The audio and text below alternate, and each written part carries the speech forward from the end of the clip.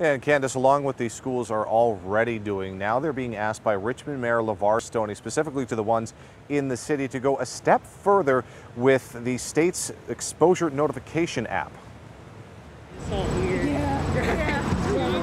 As college and university students return to Richmond, Mayor LeVar Stoney has sent a letter to the presidents of the 4 schools in the city suggesting they mandate all students and staff download the state's exposure notification app, COVIDWISE.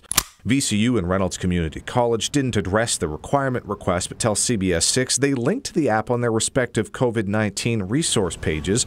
Meanwhile, among VCU students, the reaction was mixed. Nah, I'm not going to download it.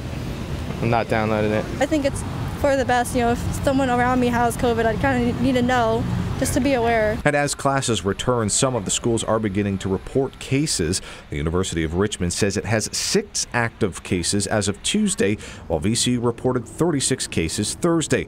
While the number of cases didn't increase on Friday, the number of students quarantining on campus for possible exposure more than doubled to 67. I definitely expected something to happen for sure. It was just a matter of how quickly it was. I don't think it was gonna be this quick for sure. Students tell CBS 6 they're worried the in-person school year may be called off because of the virus. I feel like it's inevitable at this point. There's 30-something cases and staff is getting it. A VCU spokesperson says there are dozens of variables that could impact school operations, including the decision to move to all virtual, adding their response team consistently reviews new guidelines and data to make those decisions.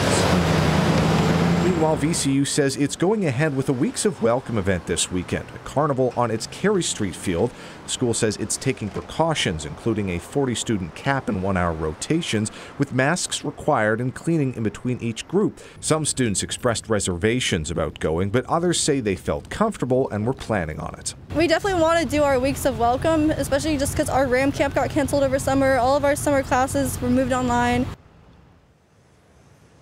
Now, circling back to the COVIDWISE app, we've asked VDH for an update, and they say as of yesterday there have been over 407,000